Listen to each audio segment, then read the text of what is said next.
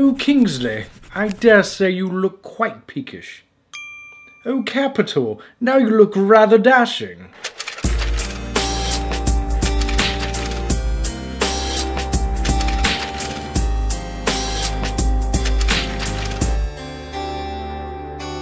Snapchat lenses are very entertaining, and I thought it'd be cool to see what it'd take to add something like this to a computer webcam. You could go the lazy, unproductive way of just downloading something someone else made. Or you could follow that spark of wonder and curiosity and see what it takes to make your own. Who's with me? Really? Guys? The lenses in Snapchat are actually very complex technologically, but they're built off of very basic face tracking concepts within the realm of something called computer vision. Computer vision? Like what Arnold Schwarzenegger saw in the Terminator movies? Actually, yeah, that's not a bad comparison. But let's break it down further. When we look at an image, we see objects, faces, shapes, colors, and those associations help us recognize the contents of the image.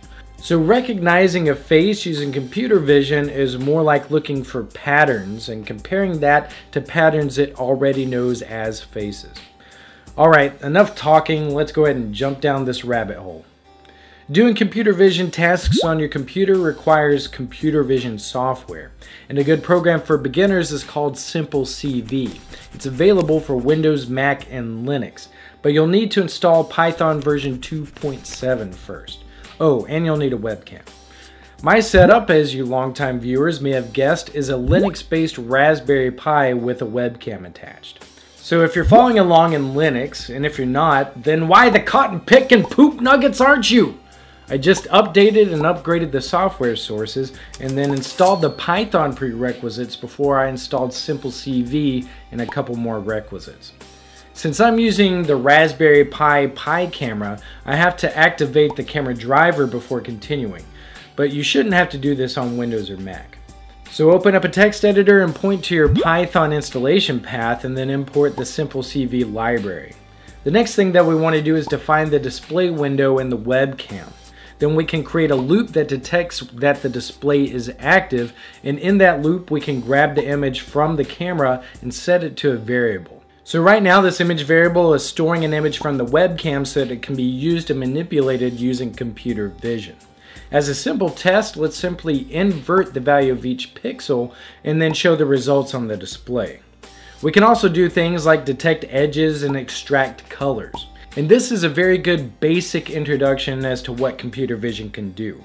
But we want to do more. We want it to recognize and track faces. To do this, the computer vision software uses a method called the viola-jones framework to take the pixels in an image and compare them against each other to see where lighter and darker pixels fall.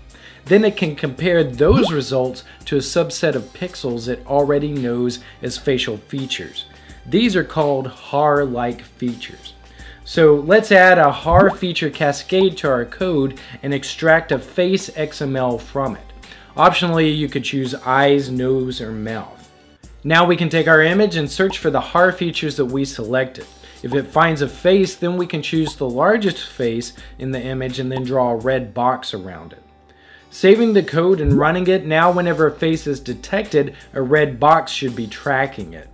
So now it's as simple as replacing that red box with other images like other faces, hats, glasses, or mustaches.